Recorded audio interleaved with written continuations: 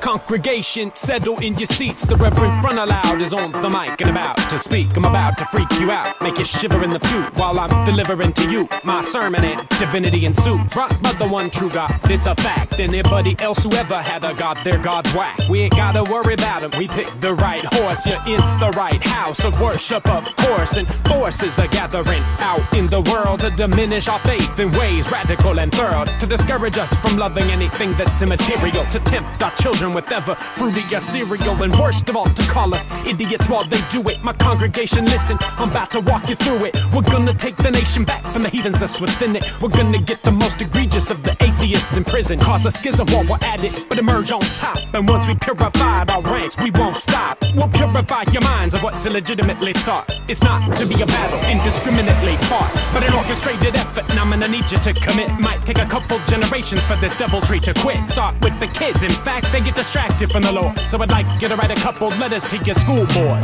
Do you really believe we were nothing but the monkeys swinging up in the trees? Don't it seem a little likelier that Adam and Eve did a lot of humping and that was the origin of the species? Do you really believe we were nothing but the monkeys swinging up in the trees? Don't it seem a little likelier that Adam and Eve did a lot of humping and that was the origin of the species?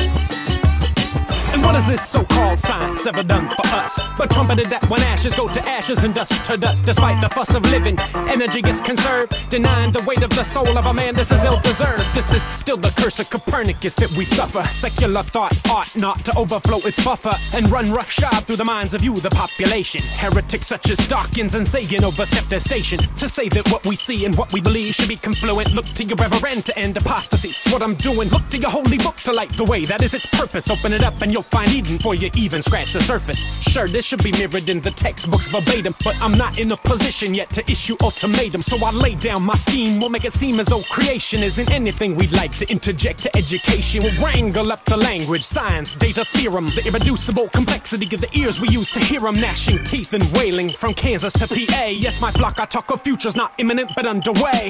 Already established an institute for discovery. Discovered that Darwin is dead with outlook grim for recovery. School moms will soon say that he burns in a fiery sea. Think how much like paradise that's gonna be. Do you really